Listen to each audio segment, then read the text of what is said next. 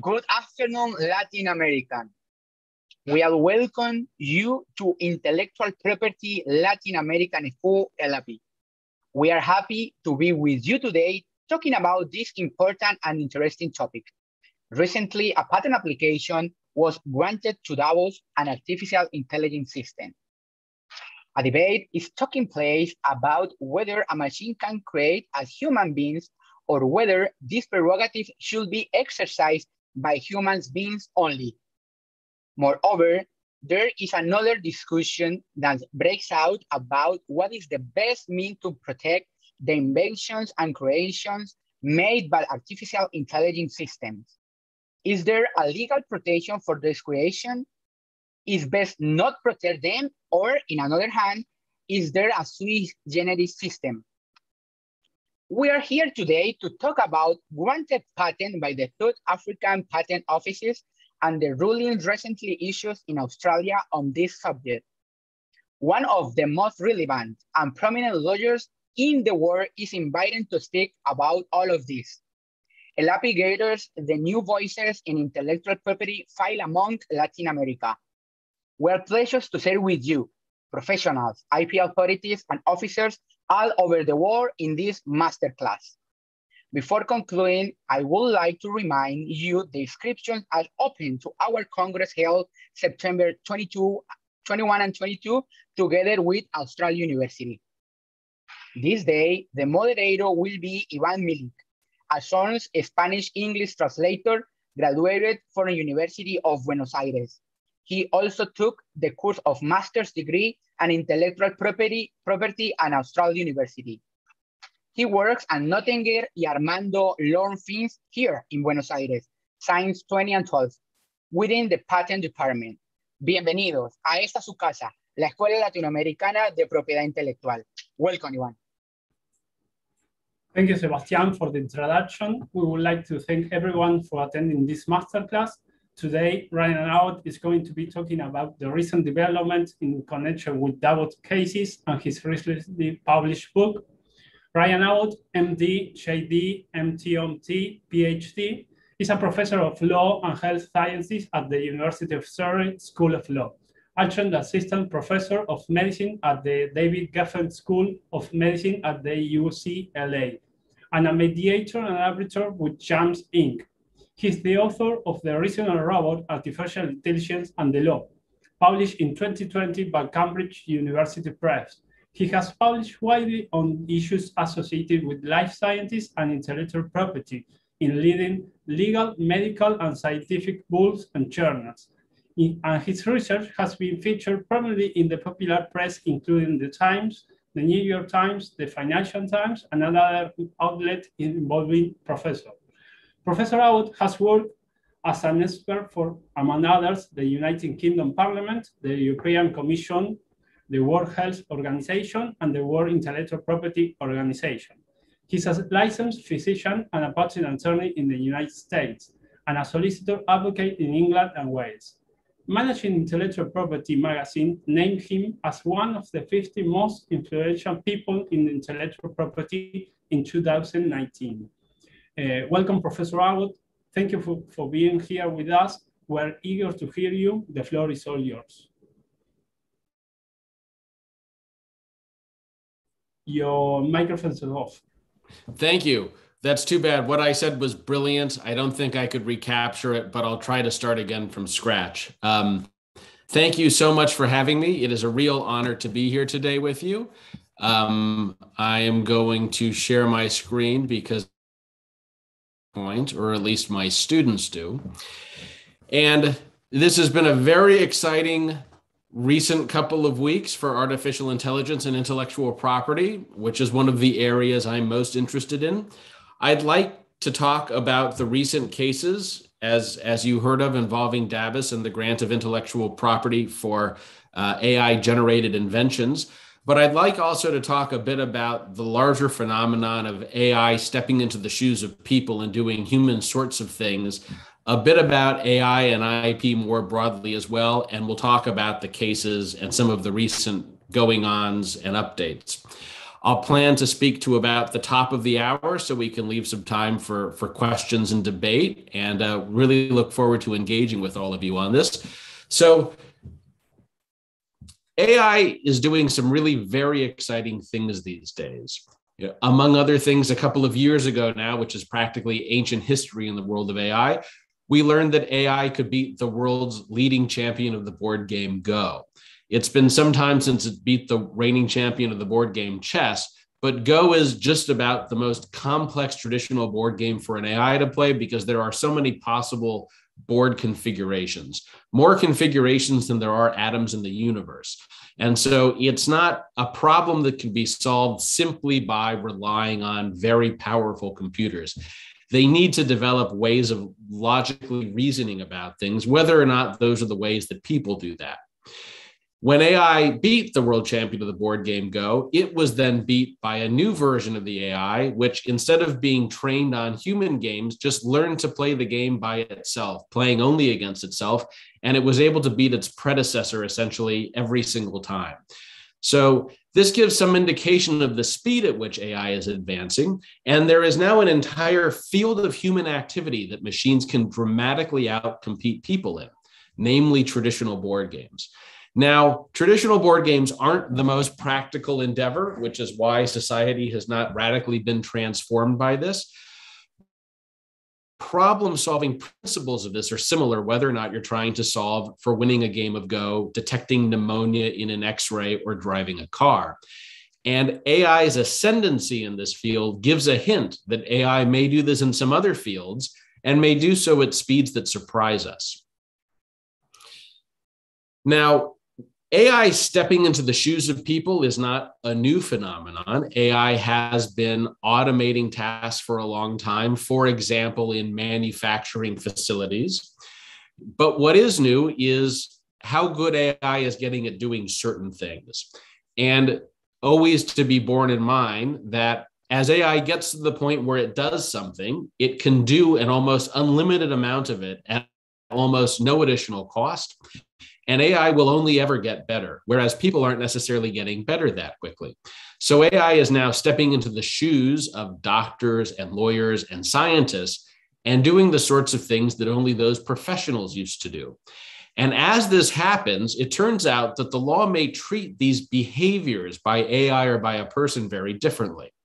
And it also turns out that when the law discriminates between AI and human behavior, this tends to have negative and unintended consequences. And the book argues that the solution to this problem is actually for the law not to discriminate between AI behavior and human behavior. That's not to say it shouldn't discriminate between an AI and a person, because an AI, of course, is very different than a person. It doesn't think the way a person does. It doesn't have legal personality. It, of course, doesn't have any human rights. But functionally, at least, AI can behave the same way that a person can. And this is generally what the law's focus should be on. I think that's illustrated well with a couple of examples. And I'd like to start by talking about tax law, because the only legal area that is more exciting than patents is tax. About artificial intelligence putting people out of work or automating jobs for a very long time, at least since the revolution, or if not artificial intelligence, then machines. And though these are widespread social concerns, in the past, they haven't really borne out that way. So in the first industrial revolution, there were a lot of people put out of work by machines, but ultimately the machines resulted in vast gains of productivity and people found new lines of work. To give one example, at the turn of the 19th century, about 40% of the workforce was in agriculture, and today it's closer to 3%. But we don't have 37% unemployment. In fact, we have vastly more productive agriculture, and people have found new types of jobs. It may be that the future repeats itself and that AI automates a lot of work, but people are able to find new sorts of work, all with vast gains to productivity. Although we have not done that well as a society with taking care of the people who have been technologically unemployed. So that may be something we may want to do better. It may also be possible that what AI is able to do is just going to get broader and broader and broader, and there isn't going to be a similar increase in what it is that people can do. But either way, when people are discussing the social effects of automation, they tend not to discuss tax. which is unfortunate because tax policy actually has a lot to do with this. And I'm going to talk about it in a US and a UK context. And I admittedly am not terribly familiar with South American and Central American tax laws. But in the US, at least, and in the UK, the way that a person does work and an AI does tax very differently. Let's say, for example, that I have a cash register at McDonald's that's being operated by a machine. And in the US, this is now a common McDonald's, and you place your order with a machine rather than a person. Well, when McDonald's does that, they save taxes because in addition to having to pay a human cashier her wages, they often have to pay payroll taxes on top of that person, which in the US is 12.4% between a person and an employee paid to the government for the privilege of employing someone. But if you can get a machine to do that same job, you no longer have to pay payroll taxes. So if a machine and a person cost about the same amount and they're about as productive, and granted that isn't always an easy comparison or a one-to-one comparison, it ends up that tax policy is driving businesses to automate in ways that aren't socially efficient. They're just doing it to save money on taxes. There are other ways in which people are you save money by automating in the United States because there are accelerated tax deductions associated with automated labor and because of the indirect tax burden of automated labor that are discussed in the book, but might be a little too detailed for today. The gist of this, though, is that you have an AI and a person doing exactly the same thing. Two different legal regimes with tax come to bear, and it pushes businesses to do one inefficiently.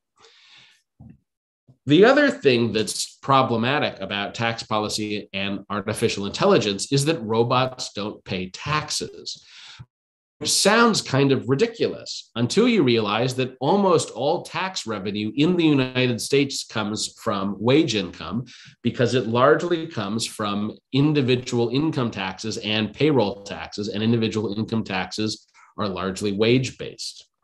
So if we were to put everyone out of work overnight and replace everyone with machines, almost all of the tax base would immediately disappear. And this is going to be particularly problematic if the solution to automation is that the government needs to pay people to retrain a new job type. Spread automation, that the government would pay every individual, regardless of their circumstances, what's called a universal basic income, or sometimes called by different names. Companies pay taxes too, but in the United States, it's currently less than 10% of tax revenue. And companies not only have lower statutory tax rates, they have significantly lower effective tax rates because they can make all sorts of deductions that people can't take. So if McDonald's replaces that cashier with a robot, they pay fewer taxes up front. And even if McDonald's does become a little bit more profitable, it ends up not submitting the same amount of tax revenue to the government than it would have done if a person was earning that income. What's the solution to a problem like this?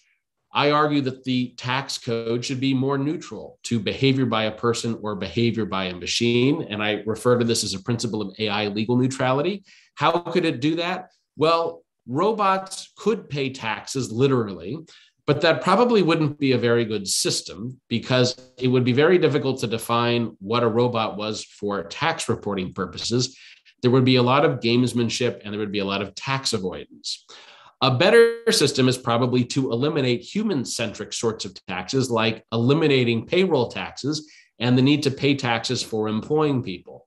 That means the playing field would be more even. So if a person's a more efficient option, they should not be automating. And if a machine's a more efficient option, they would be automating, but they wouldn't do it for tax purposes.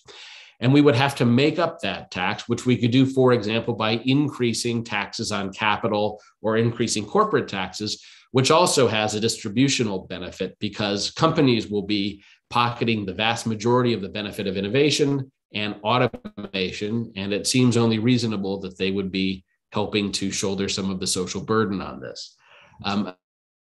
A robot would not be paying taxes. The business wouldn't even be paying taxes based on robots, but it would be creating a system in which people or machines aren't penalized or businesses aren't penalized based on what's doing the labor. Of course, it's not just taking over, working at a cash register that machine driving cars. So it is also a common sight now in California, although people are not supposed to be doing this, to see Teslas on the road driving themselves. And there are quite a few driverless car initiatives going around in the UK and the US right now. Not exactly clear when they'll be widespread. Elon Musk had promised we'd have them in the 2010s, but they're still working on them. They will be here, though. And when they are, people are often very intimidated by the idea of having a self-driving car driving them. I mean, indeed, there has already been at least one fatality caused by a self-driving car. That was a few years ago in Arizona when a self-driving car failed to recognize a pedestrian who was crossing the street at night and caused her death. But of course, there are also 30,000 car fatalities a year in the United States caused by people, and around 1 million a year. And concerns about self-driving cars being unsafe are a little bit misleading, because it really shouldn't be a question of whether self-driving cars are perfectly safe. It should be a question of whether self-driving cars are safer than people. And on that front, they almost certainly either are now or will be soon, because people are absolutely terrible drivers as a class of thing.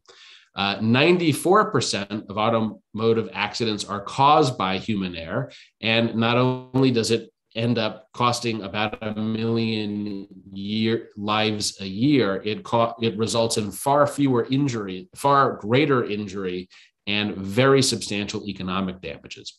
Now, once again, we have a legal system that treats behavior by a person and behavior by a car very differently. So let's say that you're in London and you call an Uber on your phone, and in the near future, you can get a human driver to drive you or an automated Uber to drive you. If those two cars cause an accident, in fact, they cause an accident in exactly the same sort of way, the human driver will be liable under a lower standard of liability, namely a negligence standard. We ask, well, the accident you caused, was that an accident that a reasonable human driver would have caused? And if so, then you're not liable. And if not, then you are liable.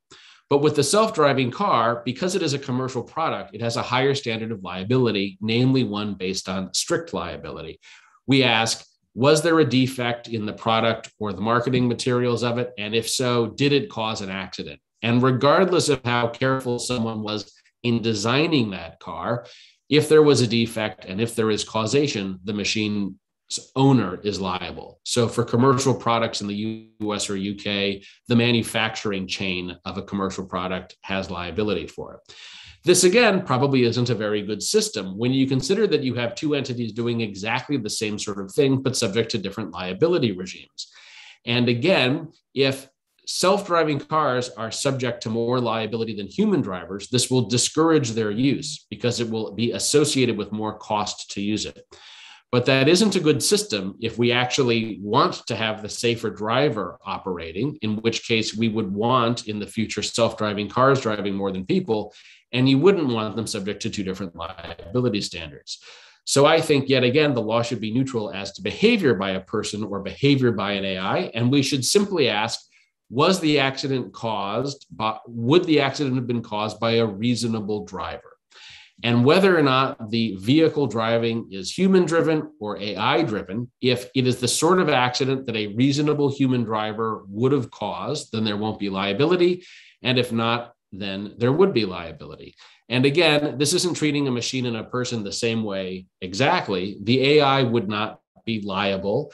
It doesn't have legal personality. It doesn't have assets. It wouldn't be concerned about the prospect of liability, but the AI's manufacturers would have the same level of liability as if they were employing a human driver to drive the car. That's interesting for another reason, and it is that, well, this may make a difference while we're on the cusp of deciding, do we want to use a safer artificial intelligence than a person if it has more liability? But not only are self-driving cars going to be safer than people, they're going to be a whole lot safer than people. They're going to be so safe that they're likely to never or almost never cause accidents, in which case it won't really matter what sort of liability regime we have them under because there will be so few accidents. At that point, what's going to matter a whole lot more is the liability standards that we hold people to. Because do we want to hold a human driver to the standard of a reasonable human driver if we all have the option to get in a safe driving car that would never cause an accident? And so I think, again, the appropriate standard is still to have one that is neutral between people and AI, but that when AI comes to be the entity that is driving a certain sort of behavior, it would be setting the standard. So when we ask, what would a reasonable driver have done? We are asking at that point, well, what would a reasonable self-driving car have done? And if a person causes an accident that a self-driving car wouldn't have caused, then they would be negligent by comparison to the prevailing standard.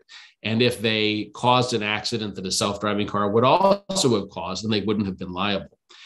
In some sense, someone might think that's a little unfair to human drivers who couldn't possibly compete with artificial intelligence.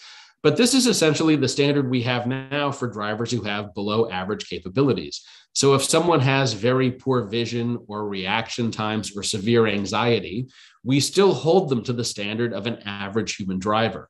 To do otherwise would be unfair to the sorts of people being injured by substandard drivers.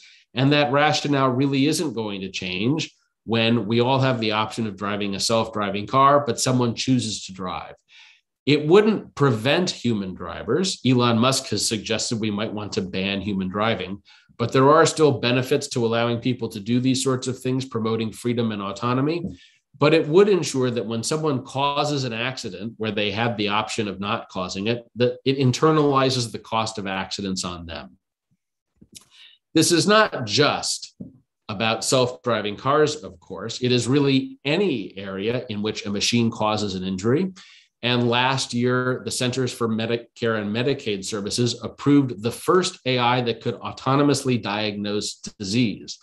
So this particular machine diagnoses certain eye diseases that it outperforms generalists at diagnosing and is comparable to specialist levels of diagnosis.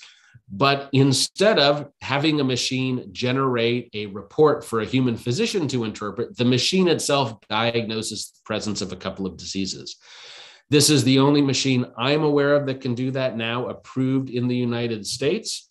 And this is an FDA de novo authorized artificial intelligence software device, but it won't be the last. AI will be diagnosing an increasing range of these sorts of things. And this raises the very same question of, if you have a machine diagnosing and a person diagnosing, do we want to hold them to different standards?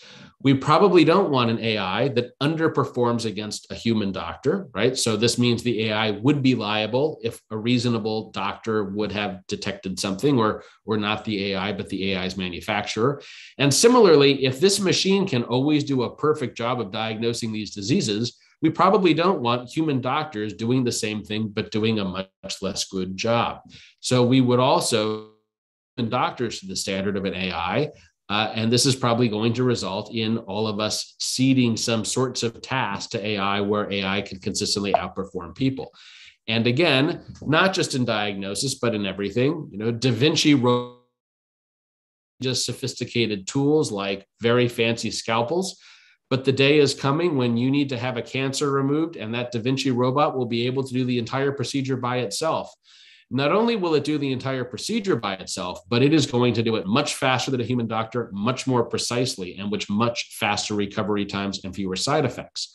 You may end up going into a doctor's office and the doctor will tell you, I can do your surgery for you, or we can have the robot do the surgery. But if I do the surgery, the outcome's going to be worse, and you're going to have more side effects and slower recovery, and I can't guarantee as high an accuracy at removing your cancer.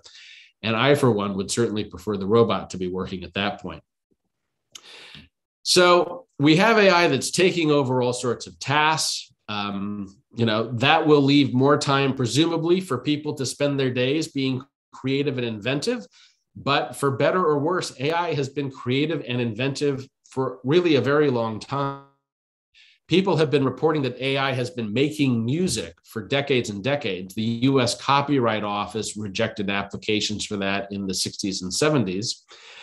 But even though that sort of thing isn't new, AI is getting much better at doing it. And if you go now to, for example, the OpenAI Jukebox initiative, which you see here, you can listen to music made by AI, although that does open a can of worms about exactly who's doing what and when. But it is being done, for example, here in the style of Katy Perry or Elvis Presley or Frank Sinatra. And while the music doesn't sound great yet, and I wouldn't really sit around listening to it for fun, it's getting a lot better. Whereas early AI music was entirely terrible, it's now getting to be almost mediocre. And it may well be in the next 5 to 10 years that this music gets not only to be mediocre, but halfway good. And when it gets to be halfway good, it will make an unlimited amount of halfway good music at essentially no cost. Now, maybe it will never quite get to be just as good as Katy Perry, but there's only so many Katy Perrys in the world, and the rest of us are going to be competing with AI, which may make music designed just for us to personally enjoy, perhaps at a moment's notice, or perhaps to accompany whatever task we're doing or video game we're playing.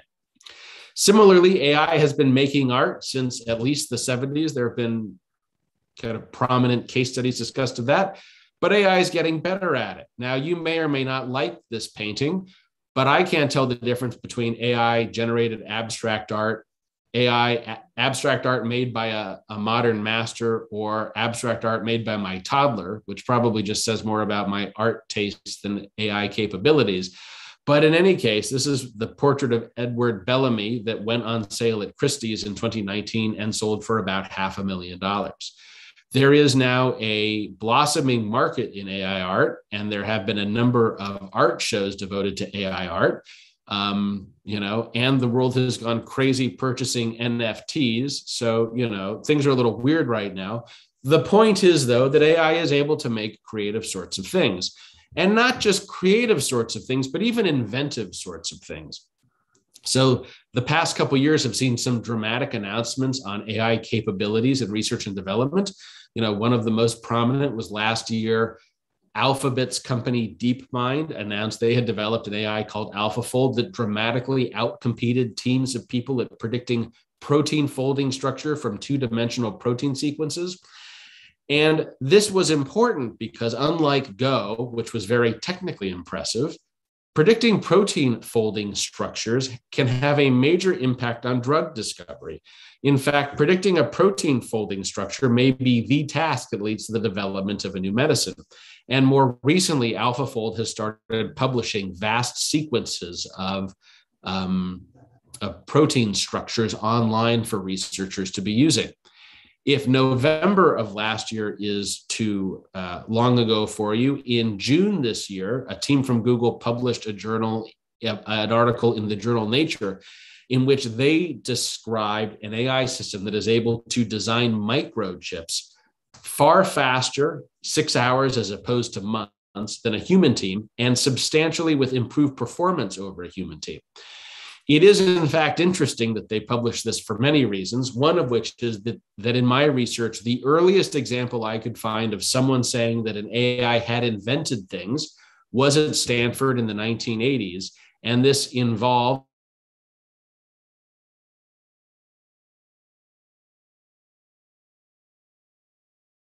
good enough at it that it is going to be commercially viable now or in the near future. And this is going to have really a very dramatic social, economic, and legal impact, among other reasons, to do with subsistence of intellectual property, or whether intellectual property rights will exist in this sort of thing.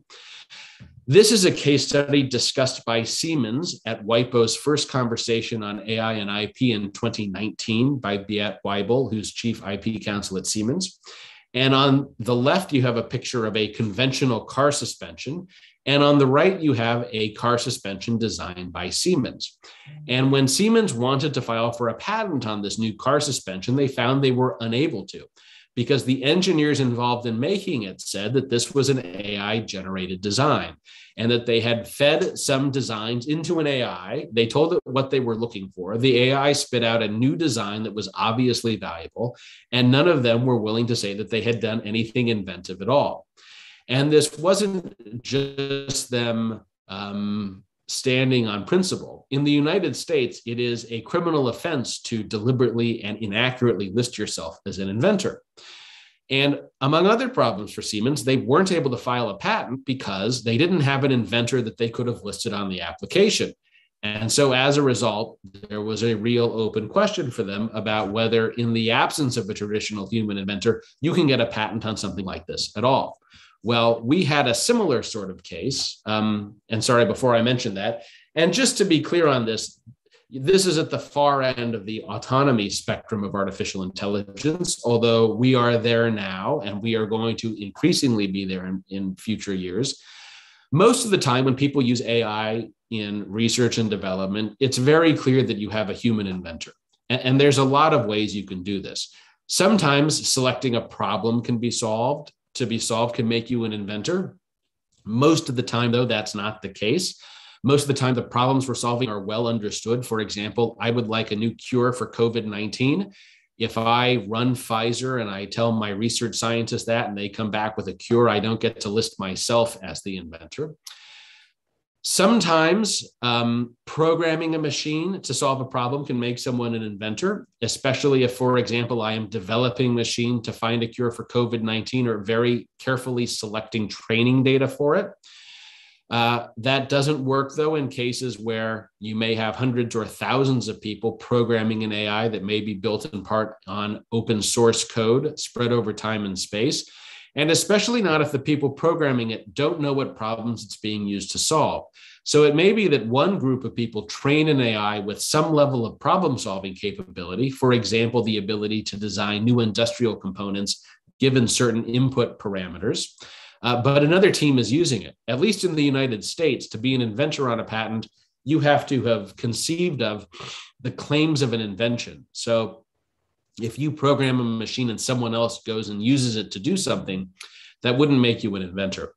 Finally, recognizing the value of something can sometimes make you an inventor. For example, if you observe that penicillin is inhibiting bacterial growth for the first time, but that probably doesn't work where an AI, for example, where an AI says, here's 10 possible cures for COVID, go test them and see which one works best. But it probably wouldn't work if you ask an AI to cure COVID and it says, here's an antibody that I know with 99.9% probability is going to be effective for this. Here's how you'd formulate it. Here's how you'd test it. And here it is pre-formatted in a patent application. Now, we're not quite there yet, but it is true that AI can recognize the value of its own output if you tell it what to look for, who again may not be the person actually looking at the output of an invention. So at least some of the time, you have an AI behaving in such a way that you do not have a traditional human inventor. So we had a case that was, sorry, I was jumping ahead of myself. These sorts of issues have come to the attention of regulators in recent years. In 2019, for example, the US Patent and Trademark Office put out a request for consultation for comments on AI and patents, and another one for AI and intellectual property more generally. They published their report in 2020. Last year, the UK Intellectual Property Office did the same, and they published their report this year. Those two reports ended up having two very different outcomes. And so you can see there are a variety of opinions in this space. Aside from the UK IPO and US PTO, there have been a number of very high-profile reports in this space in recent years. One of these recently from the National Security Commission on Artificial Intelligence in the United States. That was dealing with AI as industrial policy and as a national security issue, the finding of which was that America is not prepared for the AI arms race. But even in a report like that, it is interesting that AI and intellectual property was one of the major prongs of national security with AI and of industrial policy with AI. And a lot of it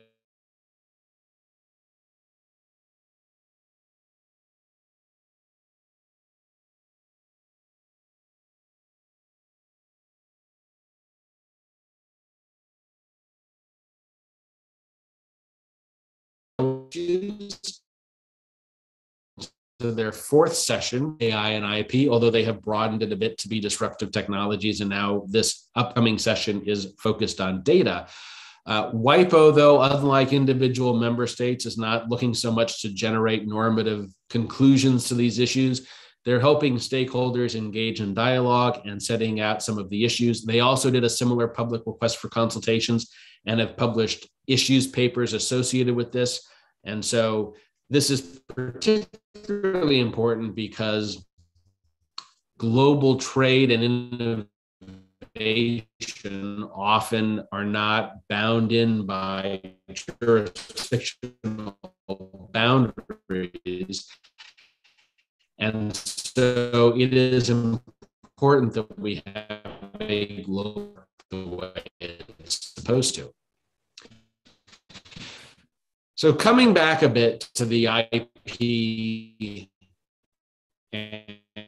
or case, sorry, Professor, raises a number of issues. You know, the first being, yes.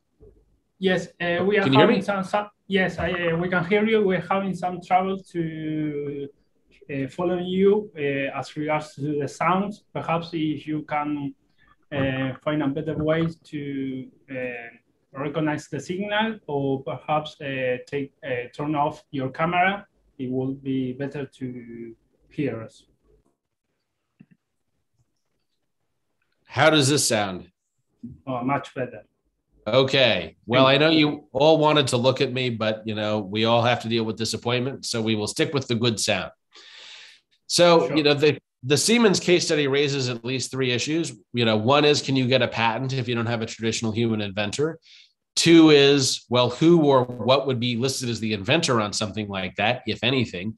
And then three is, who or what would own something like that? So much like Siemens, I was involved in a similar case study, although we went ahead and filed for a patent application on this.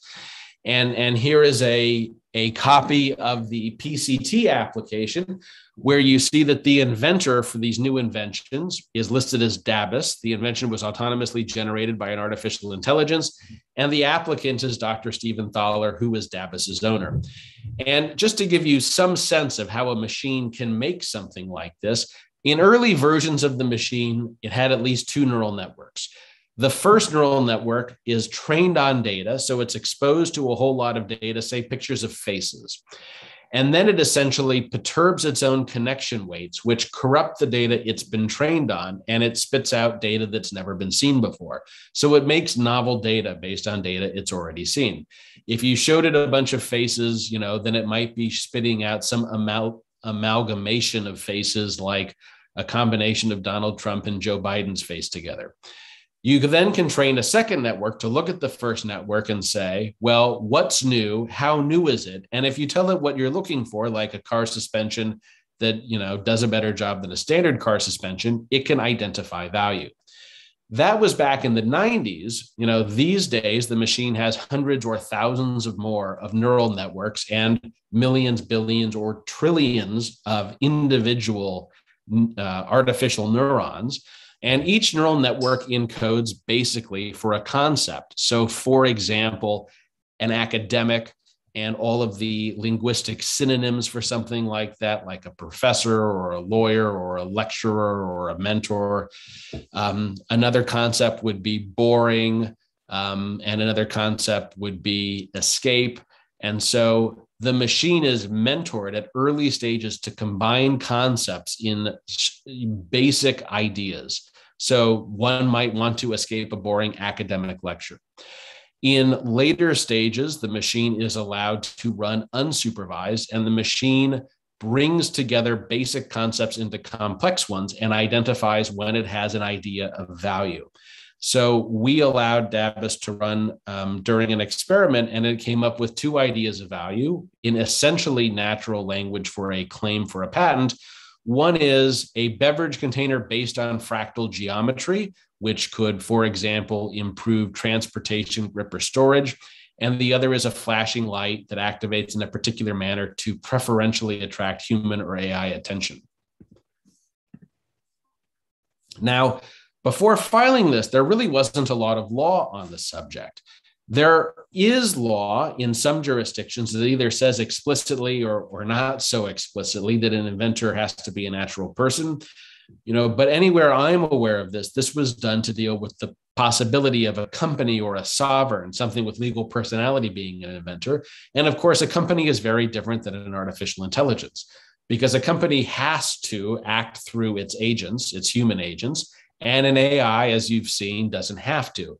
So if IBM is the patent owner of something, if they didn't have to list human inventors, then they would never have to list the employees at IBM who make things, and that would deny those people acknowledgement and potentially financial benefits.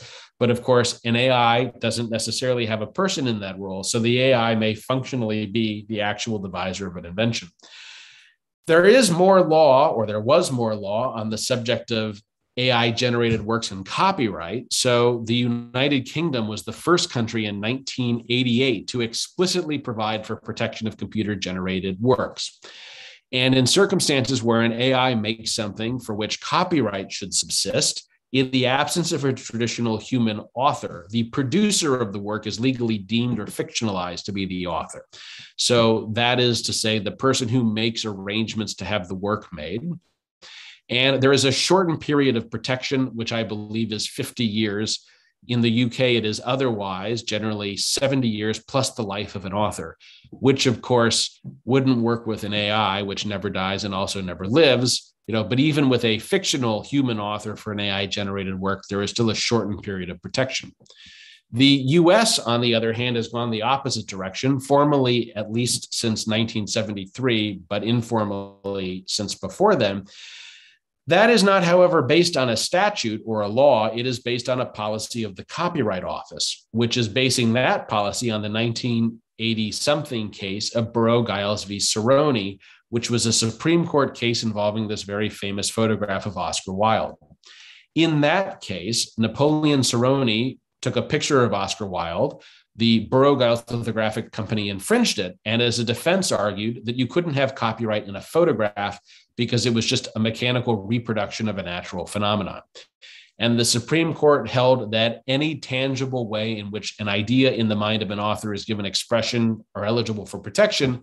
So this included photographs, and the Copyright Office has interpreted this to mean that machines don't have minds and therefore cannot have copyright. Machines or monkeys. So this policy was almost challenged a few years ago in the monkey selfies case. This involved a crested macaque named Naruto, which took its own picture with a camera belonging to a photographer, David Slater. And there are various versions of how this came to be. In early versions, the monkey just picked up the camera and took its picture. In later versions, he very carefully staged the scene for the monkey to take its picture. This is incidentally not a happy monkey. Macaques smile like this is a display of aggression. So he's looking at his own reflection in the camera and wanting to intimidate that monkey. Whether or not that was successful, this picture certainly had commercial value. And when he went to exploit it and people infringed it, he complained. And the matter seemed to resolve itself when the Copyright Office updated its 1973 policy, called it a human authorship requirement, and explicitly stated that photographs taken by monkeys can't get copyright protection. But a few years later, PETA, People for the Ethical Treatment of Animals, sued David Slater in district court in California, federal district court in California, alleging that the monkey owned the photograph and that PETA would help bring the lawsuit. And that case was dismissed at the Court of Appeals, but it never actually got into the merits of the underlying policy decision. It was simply dismissed based on standing. The Ninth Circuit Court of Appeals said, unless Congress very plainly states that an animal has standing to bring a lawsuit, we are not going to allow an animal to bring a lawsuit. Therefore, the case is dismissed. So as of yet, there have still been no cases on this policy. Which brings us back to patents, where now we have patent applications either issued or pending in 17 jurisdictions around the world, and asking these sorts of questions. And the view being submitted is that this is a sort of thing that we want to protect with patent protection, because while of course machines are not receptive to patent incentives, the people who make, build, and use the machines are receptive to patent incentives. And if we want in the future for Pfizer and Johnson & Johnson and Moderna to be working with companies that are developing sophisticated artificial intelligence to help find new cures for new diseases or to repurpose existing drugs for new diseases, then that sort of activity requires patent protection.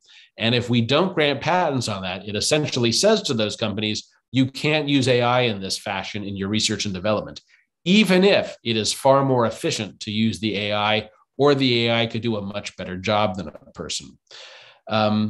The AI is listed as the inventor on the patent for several reasons. First, because there isn't a person who qualifies traditionally as an inventor, and because the AI meets inventorship criteria independently, and also to keep someone from taking credit for work they haven't done. So in past instances of this, people have reported that patent attorneys have simply said to machine owners, just list yourself as the inventor and no one will be questioning that, which is true, although that may come back in litigation to render a patent invalid. But in any case, if I get AlphaFold or Dabus to invent 100,000 things, it wouldn't be reasonable for me to put my own name on that. And it would really devalue the work of other inventors who exhibit legitimate human ingenuity.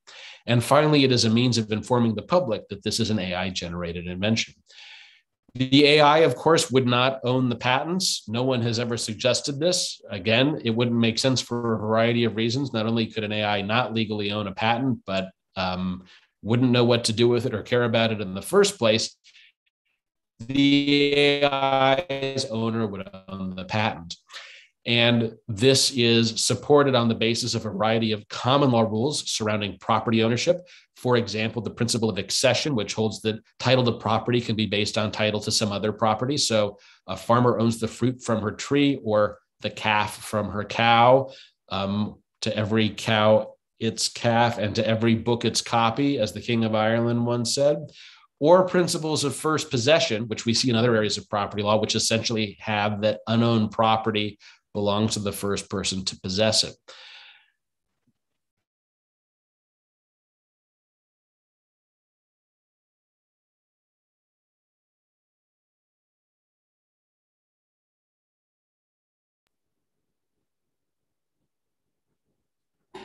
Sorry, Professor, if you are talking, we cannot hear you. Uh-oh. That's you. Oh, sorry. I blame the AI. Where did you lose me?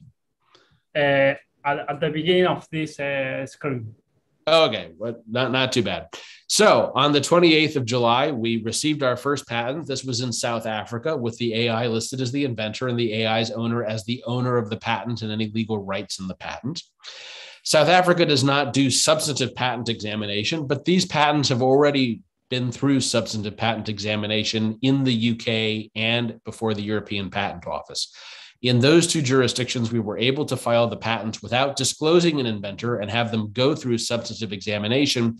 And then when we corrected the inventorship, they were denied on a formalities basis. These patents haven't actually been rejected anywhere. They have been denied in some jurisdictions, essentially for us not filling out forms correctly. And South Africa does do formalities examination. And so this was what got the patent denied in other jurisdictions. 2 days later, on Friday, July 30th, federal court in Australia issued a 41 or 51 page reasoned decision about why it is that it was appropriate for an AI to be listed as an inventor and for the AI's owner to own the patent. And it ordered IP Australia to reverse its earlier denial and deemed lapse of our patent, and if appropriate, to issue the patent. As the patent has survived substantive examination, I would expect that the patent would issue, although they have until essentially the end of the month to appeal this decision, and they might. That decision is linked to on our website, which is artificialinventor.com, but essentially it finds consistently with the arguments we've elsewhere made. Now, all is not quite as well in the Northern Hemisphere as in the Southern Hemisphere. The US Patent and Trademark Office, the UK Intellectual Property Office, the European Patent Office, and the German Patent Office have all denied these applications, but all of these denials are under appeal. We, in April, had a district court hearing in the Eastern District of Virginia in the United States. The judge there seemed not terribly receptive to our arguments. If it was appealed, it would then go to the Court of Appeal for the Federal Circuit, and potentially the Supreme Court would be after that. In the UK, 2 weeks ago, we had oral arguments before the UK Court of Appeal. It had previously had its denial upheld by the High Court, which is the court of first instance for an appeal of that nature. The High Court judge, however, said that he would have been receptive to the argument that Dr. Thaler could list himself as an inventor simply by virtue of owning Dabus, and that might solve the problem. We disagreed that that was the solution that we thought was right, and so we have just had the appeal at the UK Court of Appeal, and a decision on that is expected in the new term starting in October. We also have an appeal pending before the European Patent Office, where there the issue is a little bit different because under the European Patent Convention, issues of inventorship are not, again, substantive requirements of patentability, and we're left to member states individually. And so it's our position that this should not be a bar to the grant of a patent in the European Patent Office. And then also we are before federal appellate courts in Germany, where Germany has suggested that potentially they don't have the same requirements for inventorship, and simply naming a person with the closest nexus to an invention might be adequate. In other jurisdictions, it is still pending, and the rules in these jurisdictions do vary somewhat. For example, 2 member states of the European Patent Office, Cyprus and Monaco, have reported they don't require inventors to be natural persons. For various reasons, including timing, we didn't end up in either of those offices, but that is something to mention. Israel, for example, does not require an inventor to be listed in a patent application. So there's a lot ahead on this case. You know, AI inventorship and subsistence of AI-generated inventions are, I think, really very interesting and are going to be very financially important, subject to the extent they are already. But just to give another example of how AI is going to impact intellectual property law is to think about the inventive step analysis or obviousness. And essentially, if to get a patent, you have to show that your invention would not be obvious to an average researcher. And I picked a picture here of London commuters to be average researchers just because that's about how unhappy they look on a general basis, although now we don't see this in London anymore. But you know, the question for getting a patent is essentially, well, would an average researcher have found something obvious? And people have raised with our case, well, is your case going to change this if Dabus is now an inventor? And the answer is no, because inventive step analysis does not depend on what an inventor would find obvious, because inventors with inventive skill would find most things obvious. It is based on what an average person or a group of average people would find obvious, which is explicitly not something inventive. On the other hand, as average researchers use AI increasingly, it is going to make them more knowledgeable because they have access to superhuman amounts of prior art, and more sophisticated because it will now be normal for average researchers to use AI to do things like pattern recognition in big data sets. So AI is going to, in my opinion, raise the bar for inventive step, and at some point in the future is going to radically transform it, because right now Dabus is one inventor amongst very many. But in 20 years, it might be that instead of Pfizer and Johnson & Johnson and Moderna going to rooms of 400 PhD scientists, they are just all using very sophisticated AI to solve these problems. And if AI is the way that problems are solved in a particular field, then I think that AI has to represent the standard of the skilled person. Either the skilled person would be someone using an inventive machine, or it would just be the inventive machine by itself. But the question would then become, you know, what would be obvious to AlphaFold if we were asking in this field, which of course would be a little bit different than reasoning about what a person would find inventive, although, you know, that's a complex, sometimes criticized test by itself. And I think the test will have to focus more on reproducibility. So for example, if you were to present a problem to AlphaFold with publicly available information, would it be able to solve this problem in a reasonable amount of time?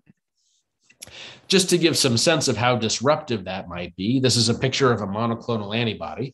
Monoclonal antibodies are the basis of all the best-selling biological drugs. And they're also, well, not monoclonal, but antibodies are made by our bodies to neutralize pathogens.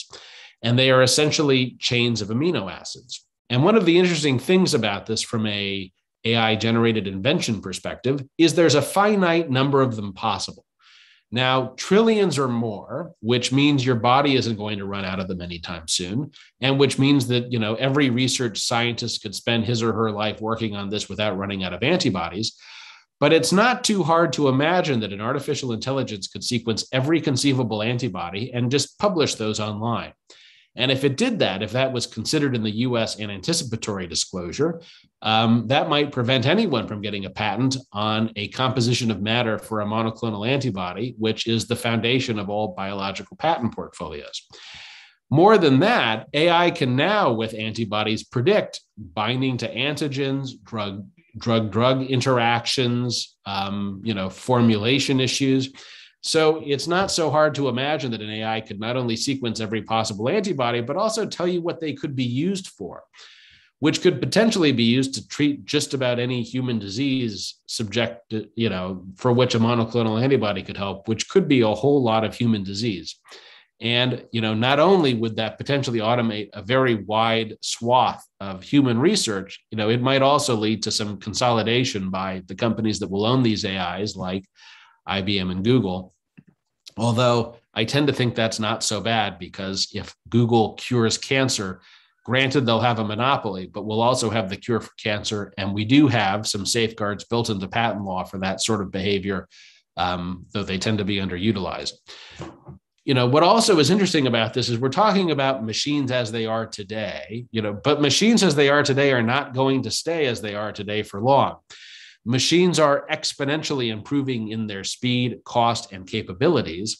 And depending on whether you subscribe to this belief that we will have artificial general intelligence, which is a machine that could do any intellectual task a person could do, including improving itself to become artificial superintelligence, which would be a machine that would dramatically exceed our capabilities, it may be in coming decades that machines are not just sort of occasionally inventors, but do completely automate large swaths of research and development, which would really fundamentally change the whole patent paradigm. And among other things, if we ever had artificial superintelligence, the inventive step test would really have to change, because everything would be obvious to an artificial superintelligence, and you would no longer be able to get a patent on anything. Although that would be fine, really, because once we have artificial superintelligence, the cost of innovating would be negligible. And to the extent that we want other sorts of protection for things, because, for example, with drugs, it's not inventing it so much, it's commercializing it, it's expensive. We have other sorts of mechanisms for that, like market exclusivity. I'll just end on this thought that, when IBM's Deep Blue beat Garry Kasparov, this was, again, shocking to the world, because for decades, playing chess had been used as a measure of machine intelligence. And of course, now everyday smartphones could beat the world's best chess players. But Kasparov, after he recovered from the loss, had a bright idea. He thought, okay, so a machine can always beat a person, but I bet actually a person and a machine could do better than a person or a machine, because they're strong on different dimensions. A human grandmaster can think very far ahead, whereas Deep Blue could crunch 300 million moves in a second.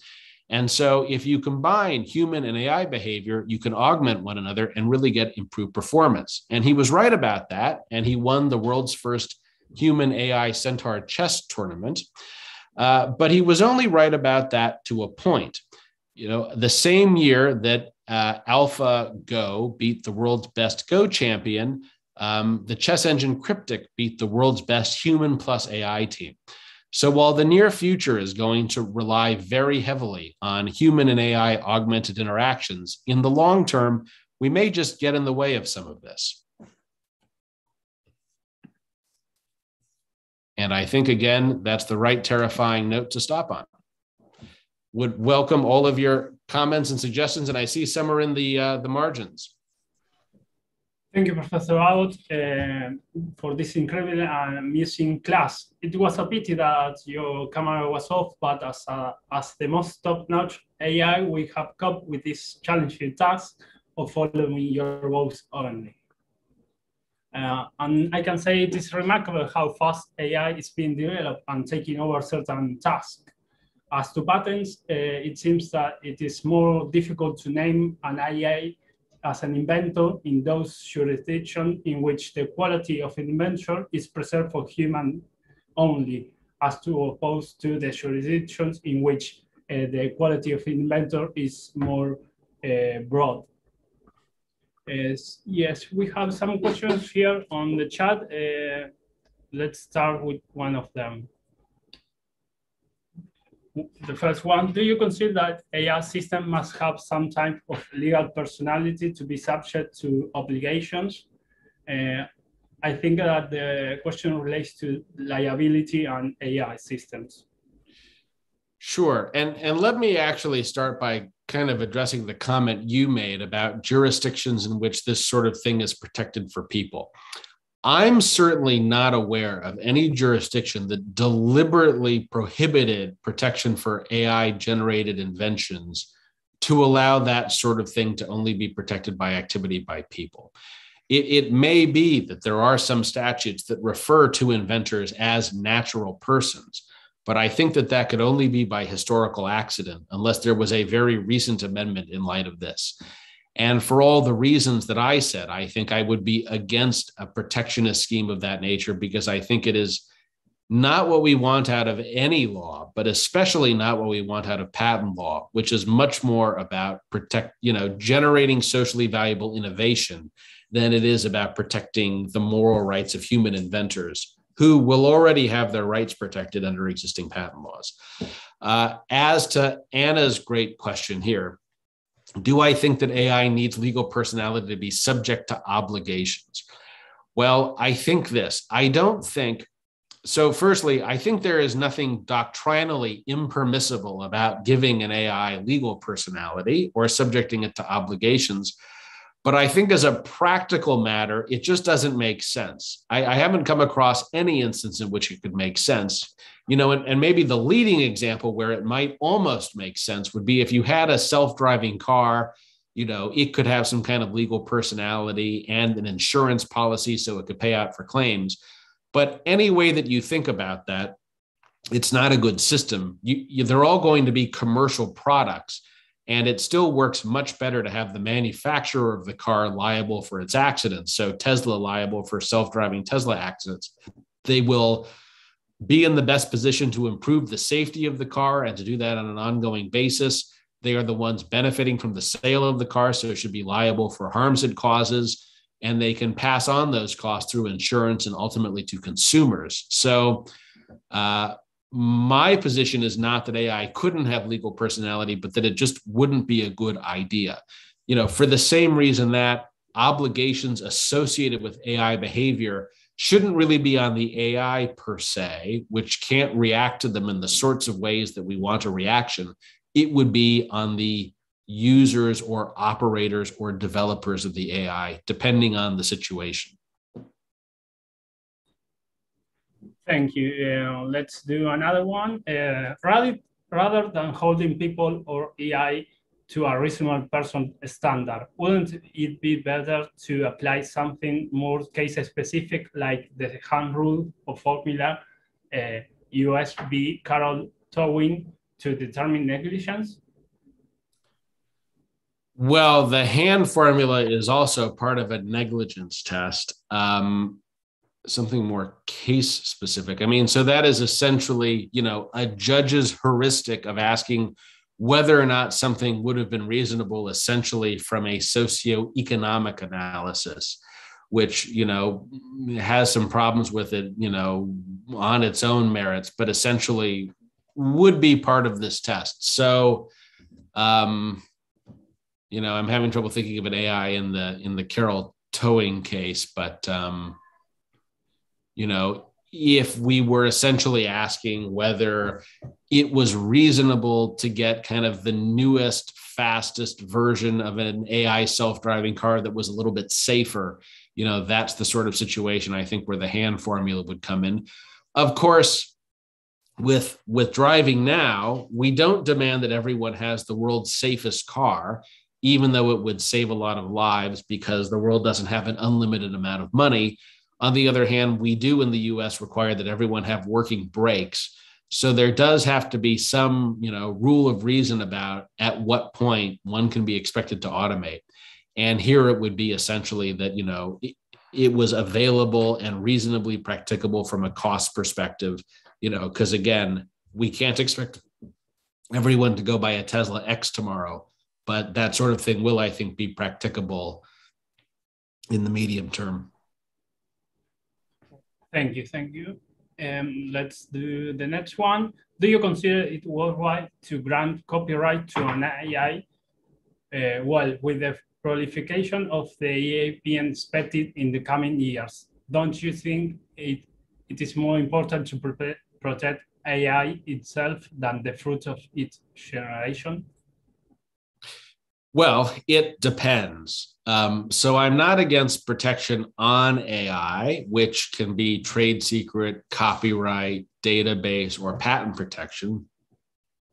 But there is a big difference between protecting the AI itself and protecting the AI's output. So, for example, Dabus could be, Dabus is patent protected and could be the world's most valuable AI, but it is less about, but the use case we're looking at is whether or not to use AI to generate socially valuable output. Let's take the example of the beverage container that Dabus has made, right? So a lot of investment goes into having Dabus make something like that. But if the output was not protected, then the minute that beverage container was sold, it could be reverse engineered. Similarly, if AlphaFold comes up with the cure for COVID, again, while AlphaFold may be protected by copyright, patents, trade secrets, whatever, if the cure for COVID isn't protected, although COVID is controversial, and I don't mean to wade too much into that here, but, the cure for rheumatoid arthritis, to get a drug company to invest in bringing that to market, the output itself is going to need protection. That's not always the case. Some inventions are well protected by trade secrets, or, in the software industry, for example, there's much less need for protection. It's largely about first mover advantages.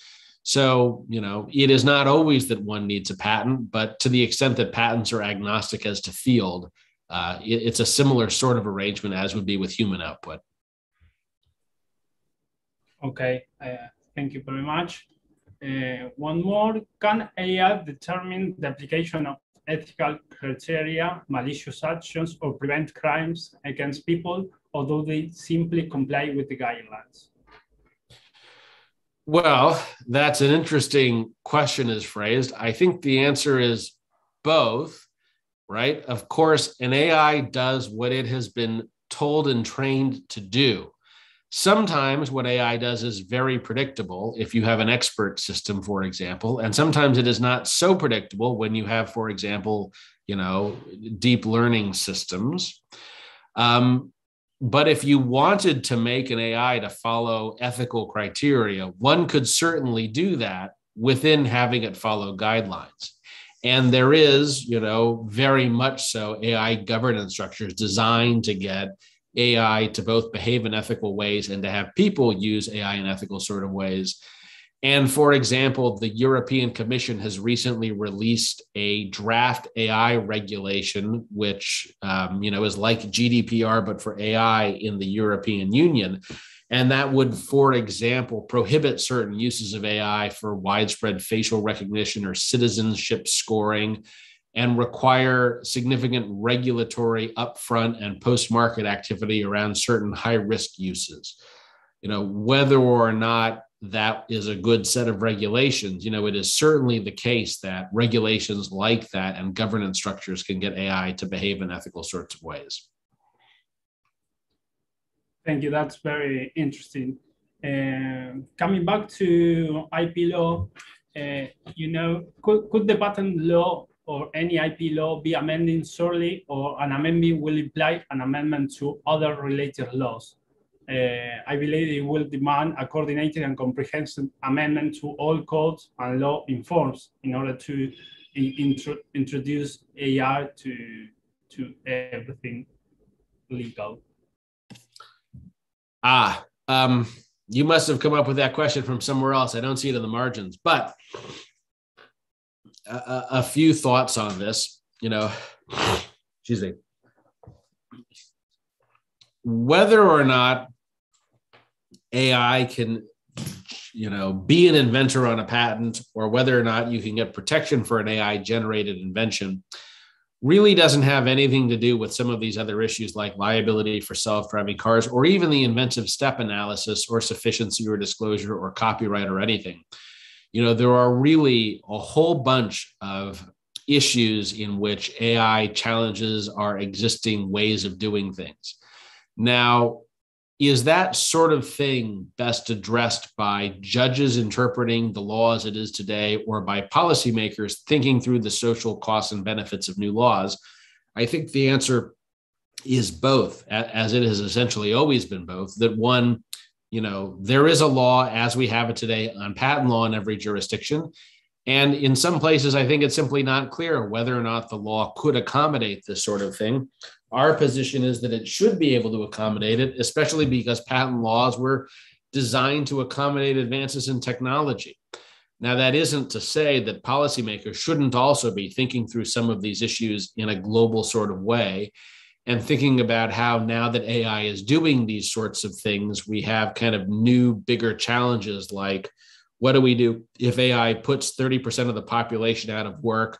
Or, we have much wider disparities in income between Jeff Bezos and me, or Jeff Bezos and anyone, I suppose.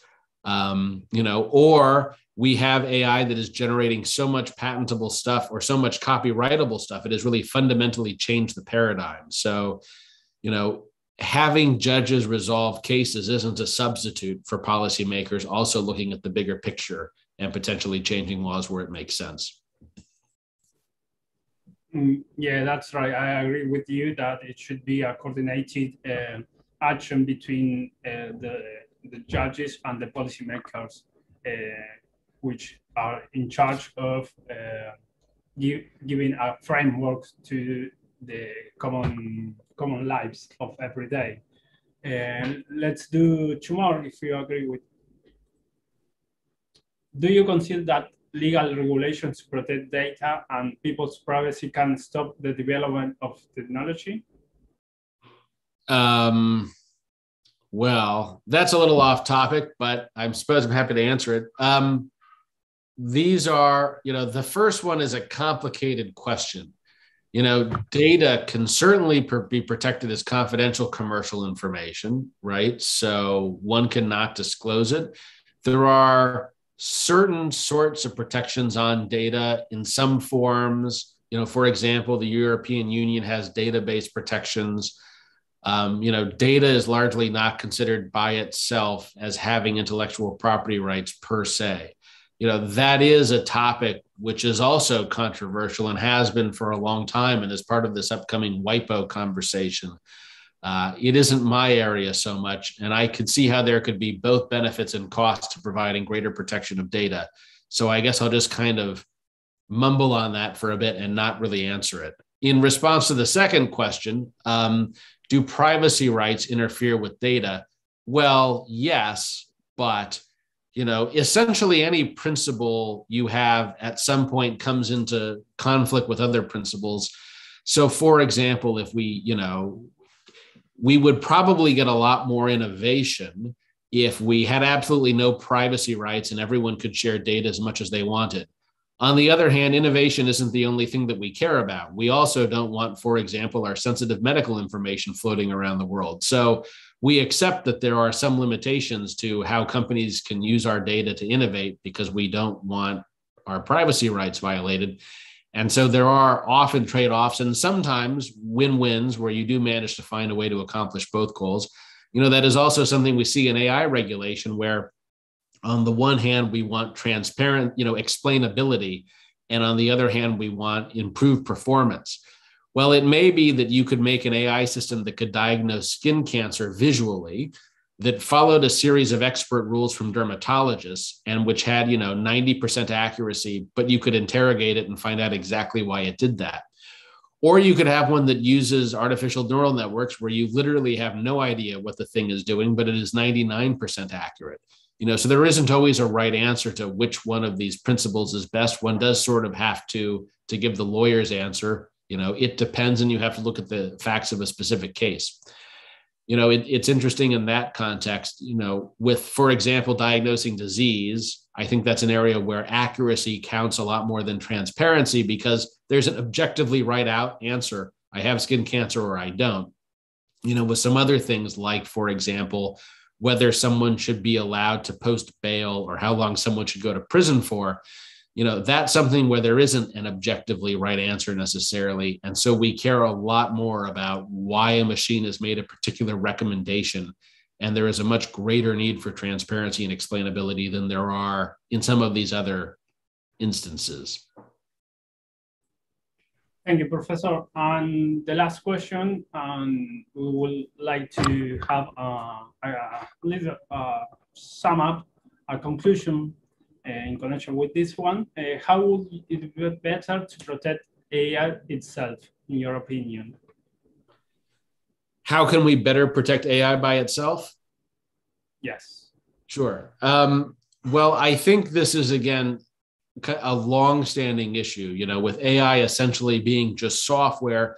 And at least since the 80s, there has been a vigorous debate about how we can best protect AI, which, again, I'm not sure if you're asking on a policy level or at kind of individual business level.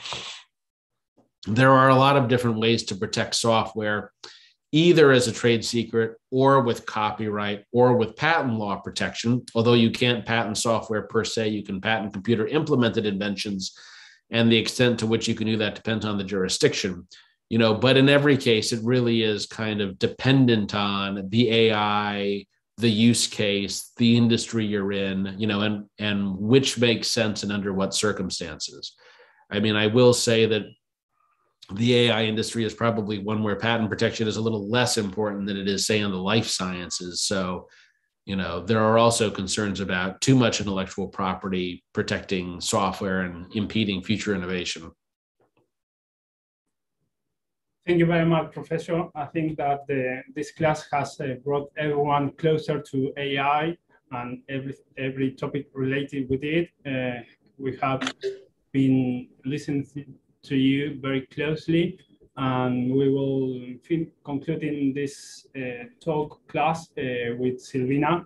So the floor is yours whenever you want to.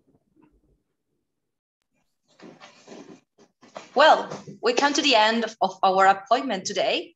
It has been a great pleasure and a privilege to have the participation of Ryan today, to whom we thank again for his time and for sharing us with his vast knowledge in this matter. Thank you, Professor. Today we have dealt an issue that surely, very soon, is going to change paradigms.